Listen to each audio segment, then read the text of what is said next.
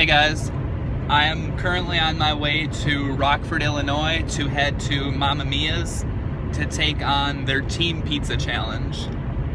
The Dawn Pizza Challenge, it's a 32-inch pizza. If you and a teammate finish it in the 45-minute time limit, you win $500. I'm going to be meeting Brandon, the garbage disposal clerk there, to do this challenge with. We chose Canadian bacon and mushrooms as our toppings for the pizza.